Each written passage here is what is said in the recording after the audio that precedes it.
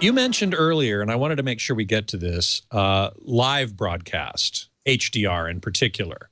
And this has its own set of challenges. We've been talking so far mostly about Ultra HD Blu-ray or streaming, downloading, which the studios can take all the time they want to prepare, to grade and master and get it just right and ship it off, and there you go.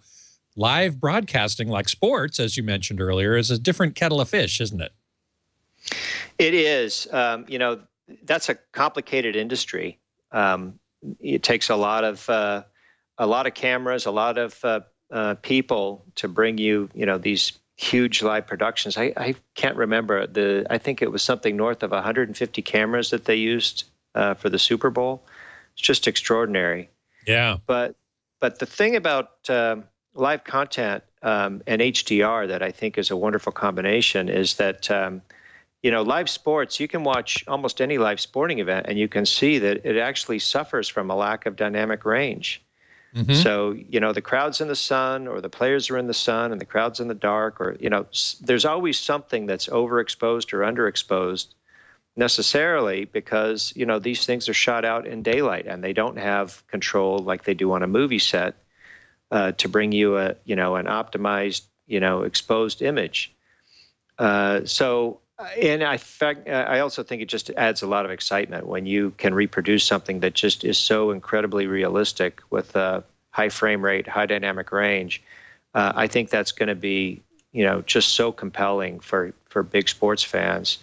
And I think that's going to give them, the ammunition they need to convince, their significant other that, hey, we're not taking vacation. We have to have this new set because the football game just looked so incredible at the bar when I saw this in high dynamic range, or Joe down the street's got it.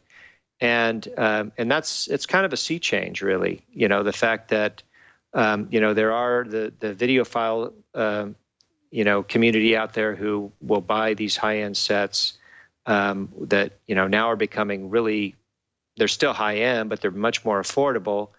And we buy movies. We search for high quality content experiences, but we all settle for kind of a rubbish experience when it comes to live sports. I mean, there's a lot of compression. There's these standard dynamic range problems. I think people are just going to be blown away, Scott, when they see what these sets can do when you put live images into them. And I say that with a little bit of experience playing with, shooting some content and playing with even still images. I mean, your audience can use digital photos that they shot raw 10 years ago and put those images up on these screens and see things that they never knew they had, because you've never really had, displays, whether it was a computer display, consumer display, display of any kind that could really show you what's already in the record that you have in these photographs.